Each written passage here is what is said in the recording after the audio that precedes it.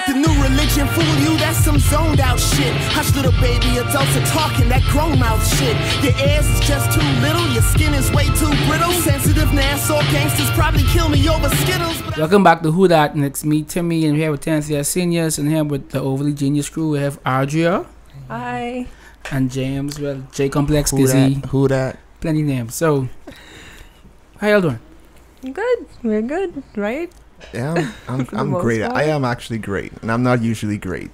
But It's I gonna had be a good fun. day. If I had James is fun. great, Yeah. you're having a good day. I had a fantastic conversation with Adria. It's great. So we could start this so many ways because I know you both of you very well. But let's start off the thing I said, Overly Genius. So Adria is wearing the insignia. So James, talk to us. What is Overly Genius? Overly Genius. Trying to say what Overly Genius is. I'm not even sure what to tell you. It's I guess in the most basic sense a group, but I'm not even fully sure how to say if the entire group is still together. And then words are just so confining. Overly Genius, OG, is just a definition. You know, humans try to define things, so it's just a definition of myself, as egotistical as it may sound. But I think being human is being egotistical. And I had some people that happened to share the idea with me. It's not to say that I think I am genius, but it's just always being that, always at least desiring that difference in whatever we do. We happen to mostly be in music and arts. And that's what OG was. Plus, I mean, it just sounds dope. Come on. Yeah. So Adria, how did you get a part of this OG clique? Well, James, he actually reached out to me and wanted me to be a part of the team. And of course, like, we go way back. So, like, I mean, from gamer days. Okay, he used to play games, video games, and be like on the porch, like, oh, you know. Yeah, you remember that, right? I always remember being on the porch, yeah. So it was just like, okay, well, I'm into music, you're into music. Let's be into music. Let's work on things together. Yeah, You know, let's okay. collaborate. Yeah. To censor on you, unlike most people, you use your actual name as when you're performing. Adria, it used to be Adria Janae. Why did it change from Janae to Oh Adria? my goodness.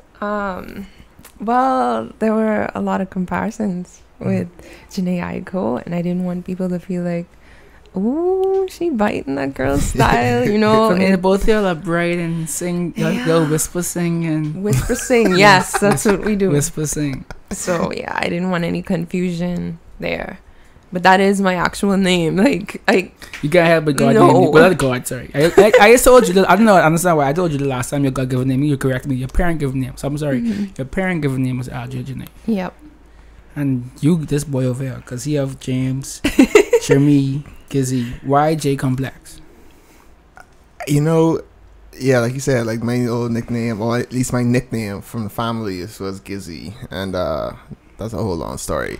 But the point is, when I actually want to hear the story though. I mean, I know it. I know you know the I think story. Adria know it, but I think So the people to the want. cameras, to anyone old enough or savvy enough to have watched the Gremlins, right? There was that one, or the original Gremlin, you know, that OG Gremlin, right? They nicknamed him Gizmo.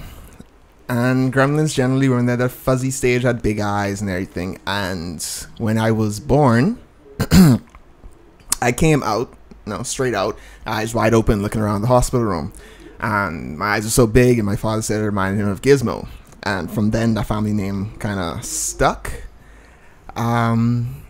Kids heard about it when I was in high school time and changed it around to Gizzy. And funny enough, a funny thing I only realized, I might have mentioned it to me before, but I only realized in the last year or two, is, you know, I love how I like to think of conscious crap, and I can curse conscious shit, right? And also, you know, my affinity for certain substances. And when I thought about it, I realized that when I was born, my eyes are open. So Jimmy was born conscious. Enlightened. Yeah, Jimmy was Wow. born conscious. what happened with my mom, unfortunately for her, all of the epidurals and all the drugs and everything she's supposed to have for the pain went straight through her system and came to me. So the reason why I was born with my eyes open and all around, I was groggy. So I was born high and conscious. And it makes sense. It made a lot of sense, right? Like my life now I was that way. Now every time when someone asks me why James is how he is, he was born an on enlightening moment for me. Yeah, that's when that came about. And when we used to work the certain bar, volume music bar, you got the nickname Jimmy, like Jimi Hendrix, also Jimmy, shout out James. And do you consider any parallels to yourself to the great Hendrix? Jimmy, even before working the volume music bar, the great late volume music bar, my family always called me Jimmy. And my dad's name was Gizmo, but my family generally always called me Jimmy. I think it's when a past girlfriend or something called me that it stuck at work. To Jimi Hendrix, reason why I started using the J-I-M-I is because, I mean, Jimi Hendrix is just the man. I mean, damn. I mean, come on, it's Jimi Hendrix. Like, I love that comparison. And again, though I love his music, I can't ever say, like, I'm a fan, but I can't ever try and compete in any real true fan. Like, I know everything, you know. But I respected the things that I do know and understand about him, and it's just a trill dude, you know, for all the wrong and negative reasons. So he's a trill dude, and I love that. So, yeah. Can you play any instruments? Hell no. I think I remember a interview with Kendrick like several years ago, you know, during the early phases of the buzz, where he said that Dre sat him down and told him that he has to remember his voice is an instrument too. And so from that I found stuff, because I used to really want to play an instrument and tried a couple of times, piano and guitar. Just never really had an affinity for it. But watching that interview, I realized it gave me solace. You know, the fact that is a part of the song too, is a part of the music too. Because even today, when they're not saying anything at all of relevance, just the fact that their voice is there is a sound that's a part of the song. So even though I'm not exactly a vocalist, I've accepted that my voice is an instrument. Like how we were in the drive here and all of us were singing Pick Up the Phone by Young Thug, and they wasn't saying anything with sense. Pick Up the Phone by Travis Scott. But sorry, Travis Scott people and Young Thug. I'm a Young Thug fan. Like. And but you were singing the lyrics and like all of us was harmonizing in the car, and none of us knew what we were saying, but we was harmonizing. That's an instrument. Yeah. But speaking of instruments, you actually know how to play the guitar, and you self-taught. How's that happen? I'm so in awe. Why? I honestly, I don't know. I always thought it was such a nice sound, and so I saw one, and I'm like, parents, I want one. And they're like, are you gonna commit to this? Are you serious? So you don't even know how to play. Where are you gonna get lessons? Blah blah blah. And I would just pick it up, put it down, pick it up, put it down, and then eventually I would pluck the strings on like the individual frets. And what's it called? Frets. This was before I knew that's what it was called. Okay. I'm just like, hold this string down right here on this slot, and then hold another one down, and if they sound good together, then play them both at the same time. And that was basically how I just learned, just like that. And today, when last did you actually pick up a guitar and just play it? Probably last week, but that wasn't. It wasn't good. It was. I want you to know that's some past life shit too. When you can pick up an instrument you don't know how to play, that's some past life shit right there. So how many do you want? I have 3 right now. I gave one away, but that was like the tiny one. But I have one. Do you still love the green movie one? Or? Yeah, that's the main one. Okay, that's the OG. One. That's the original. Yeah, I just like these OG things you say throughout the conversation. That one isn't the original. No, the one with the rainbow flower that I put on it. That one is the original. That's the one you gave away. No, I still have that. Oh, okay. It's just too like the neck is so. That's what it's called. I learned so much. It's called neck. Yeah. Okay. It's so I don't. Is it? Now I'm thinking it's maybe the fretboard. What do they call it? I don't know. I feel like it's a neck. You call it a neck. So I'll call it a neck. All right. But yeah, that was too big. Like that, I can't space my fingers. I don't have the fingers for it though. Like some people, they have like wings and really, really yes, it's so crazy. So I got like the electric one, and the frets were like really close together, and so it was easier to play like that. But yeah. So growing up, and you said you was probably 2, 3, 4, 5, 6. Who was your inspiration that made you think, I could be this? Like I could sing in the mirror, and I could actually do this myself. At that point, I just wanted to be a veterinarian. Oh, so you just want to play with pets and things. Yeah, I don't know. I'd hear my mom sing, and I thought, that's nice. but I don't think I ever wanted to like go into it right then. Yeah. So what point did you say I am going to be Miss Adria Janae? When it I would sing after school, like with my friends, waiting for my ride to come pick me up. Then I left that school, and my friend, she's like, "Oh, I miss you. I miss the days we used to sing and sit and whatever." And Messenger Plus, oh my God, Those they made are the days. sounds, right? And she's like, sing again, because I missed that.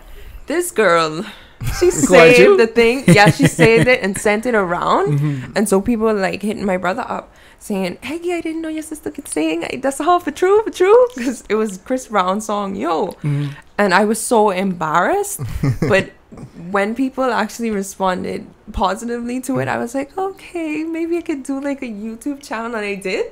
The legendary I thought Adria nobody YouTube would channel. find me, Sugar Bunny. I thought nobody would find me. Please tell the people about the legendary Adria YouTube Don't channel. even do it. It was, I thought it was so secret, but it's YouTube. Like, Hundreds, something millions should of dawn on millions me. of likes and views and Don't even run out. It was literally just me and my Grammy. Like, I'm pretty sure there's a little bit of envy there too. When I first came across, I was like, oh, several thousand views. Oh my thousand views God, per yeah. Man.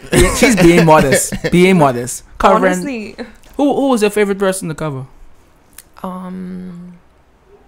Vanessa Carlton and Colby Calais. Mm. I really love their style, because they're just like, I feel like that's really where we got into the acoustic indie type of sound down here, when people really started to listen to it, and like Y98 introduced everybody to what they love to call white people music down here. Everybody kind of, oh, that's a nice vibe. Let's listen to this. So they took a liking to that. So I did get a lot of requests to cover those songs, and I'm like, hey, right up my alley, whisper music. So yeah. What about you, James? So I don't know how old you was, probably 6, 7, 8. The first rapper, not even have to be out of R&B artist, just an inspiration that, hey, I want to do this. Just say, hey, I want to do this. Gee, I guess technically it was Nelly. That was elementary school. Andale, mama. I don't know if it didn't make me so much say I wanted to do this, but kind of, I looked at it as it was at least a possibility of something I had as a human being the ability to do. Because Nelly, I mean, in comparison, Nelly is still straight gutter in comparison to me, but still, Nelly was the kind of a pretty.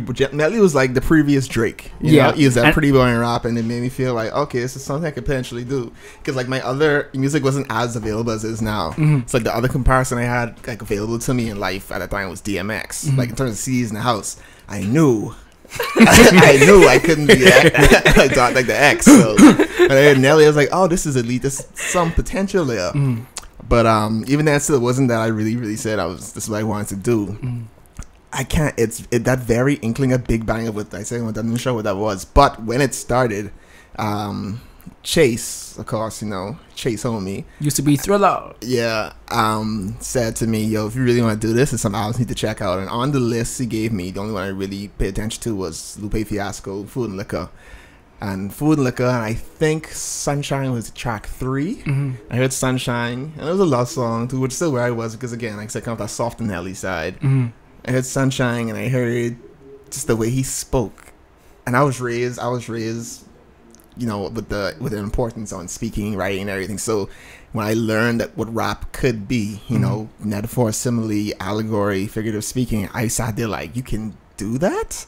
It was beautiful. It was beautiful, and it was from then that I decided that, okay, I don't even know why I thought I really wanted to do it, but it was just so beautiful I couldn't help it. I just said she used to be singing after school in school, but you actually used to rap the fun day inside. I don't know. I rap to a fun day. To a fun day inside. It's funny. I have no idea what pushed me to keep wanting to do music, because coming from a more obscure social standpoint in my life, music didn't help that at all. Like where they push Adria stuff around, I tried to push myself around, and the stuff was terrible. I just don't know what driving force is telling James, hey, keep doing it, because I kept getting the exact opposite. Like, trash. Yeah, like the negative. something kept saying going. Even now, even if I say there's any negative thing that comes, any negative feedback I get, it's more of a, it adds to my determination now. But that's now. I have no idea how I kept going back then. But sorry, so Roger, just fast forward to after. Not really a fast forward, but from those days of Emerson Messenger, how did you get in the actual studio? Because I know you used to be in the studio long before you actually started recording your own songs. Like first studio experience. Like that one, yeah. First studio experience was a closet. Okay, it was a closet, a literal closet. Yeah, with a Barbie towel to block out the sound and everything. That was Soldier Shotty and Sniper, and they just played. Well, Sniper played baseball with my brother, so he was like, "If your sister's serious about music, like bring her through the stew." Right, and it was a rap, you know. It was a rap, so I started rapping, and then studio though, like they just hit me up on YouTube and was like, "Okay, we want to work on some stuff with you if you're serious." So yeah. What was the first song you ever recorded? You can't ever forget your first. What was it called? I honestly don't know what it's called, but it was that rap. Like I recorded it and just tell me why these guys keep trying me. I was 12 trying to spit some game, but that's how liars be. You know? Bars. Look out, James. Look out. What about you? The first song you ever recorded? I definitely forget that. I have no idea. To this day, as a friend, Tariq Albury, who has cataloged, I think, everything that in my circle of friends we've recorded in music for future blackmail. I'm sure. And he reminds us every once in a while. And he sends stuff or mentions things that I have no recollection of ever recording at all. Wow. But I think the earliest thing I can remember, like, recording, man, jeez, just hearing it in my mind is embarrassing to me. But I remember doing In Those Jeans cover for some reason. Wow. Yeah, wow. I know, right? You see that coming. I know, right? That's kind there of was also, I can't remember which one was first. There was also what was that Yin Yang Twin song? Hush, the Whisper song. Yeah. I did a cover of that too. Oh, This is what I'm saying, right? I was always obscure for some reason, and the songs weren't great, but just my mindset was always in obscurity back then. Those are the weirdest things to pick. I can't remember what the exact first one was, but it was some weird stuff like that I never want to hear again, and that I know is sitting there. If I ever should cross him, I know it's sitting there. So you got your first song at 12. When did you say, okay, I'm serious, I'm actually going to record studio music, get it mixed and mastered, cover art, music videos? When did you start to form RG the artist? 15. And how did you, what steps did you take to become that? Honestly, I'm the worst at promoting my stuff. I have to say it. Like, I have to be real with myself. I know what I'm supposed to do. You know what I mean? You still want to do it? But I do. I want it so bad. But then it's like, if you look at what I'm doing, you just be like, what are you doing? You're supposed to do this. And I don't. But I took it seriously when I was graduating. Because that was, like I said, when I had like that second studio experience, and that was when I actually had signed the contract and everything and was going to a studio that didn't involve Barbie towels. You know, but we did songs and I could actually hear the finished product. So it was like, that was what motivated me, because I was like, oh, I can't wait to do this again. And they were allowing me to write my own stuff, and hearing the finished product is just so good, you know, and you want to keep going, and then you do whatever it is to better yourself. And honestly, when I was doing the project, it started out as just, okay, I just want to do this one song. And which project was this? Amaretto. Okay. Oh, so you started Amaretto from 50? No. Oh, I was scared. I said, whoa. No. This is Detox? This is the first official one, I think. Ridiculous. Okay. No, I honestly, I didn't even plan for that to really be a project. But it was like, okay, finished project. Okay, this is what we're looking at doing now, because I did like 3 and they sounded like they could be a collection. So let's do some more. So your Whisper song sounded like so you could do like a whole project of it. Right. Yeah. He's on the track just. Yeah. Okay. Yeah. And Amaretto was amazing too. Thank you. What was the first song? Was it GAN? On the that you recorded for it. The first song you ever recorded for Amarillo. The first one I heard was. First one I heard was Kian. Royalty was the first one I heard before it was like done. I feel like the first one I did was Breakdowning. Really? Breakdown was the first? I feel like like we started working on that one first. I feel like it.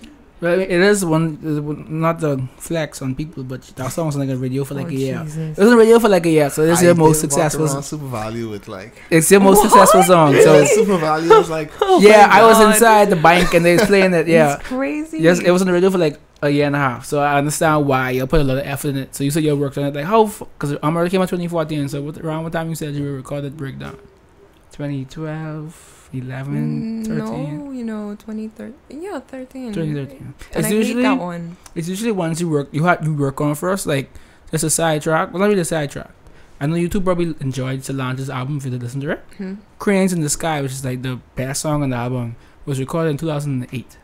Yeah. So that song is 8 years old. Mm-hmm. So just like Breakdown, it was recorded first. And you have a whole video for it. It was on the radio forever. So. Yeah, and I hate that song the most. Like that's the one I hated. That's like, always happened. oh my god, I hated it. I honestly, I wanted it to be one verse and that's it. And they were like, "No, boy, do this, boy, what you like?" Because people, I'm joking, right? people already rowing me singing, songs too short. Just too boy, short. boy, I used to listen to this It's project. him. Like, what the rest of the project? What the rest of the songs? I Like like short songs. one verse. too. Like, I like short songs. I like that. Me too. but that's one more. That's the That's point. the point. Yeah. But where's Always the didn't want You to. understand. Well, it's been 2 years. Sorry. It's okay. It's okay. I can't say It's that honestly either. okay. I worked on songs like right after doing the project, and they are still just sitting in my computer catching dust, and I just wanna put them out, but I can't just do that. Why? I can't do that. I'd be in trouble if I do that. Are you legit over there? Sorry. Let me talk to the No. person. Let's talk to the people who broke and you legit. Oh my right? god, I am not. Tell me what you really about. Tell me, is it worth your time? Is this what you're looking for? Is this what you had in mind? We can let this go.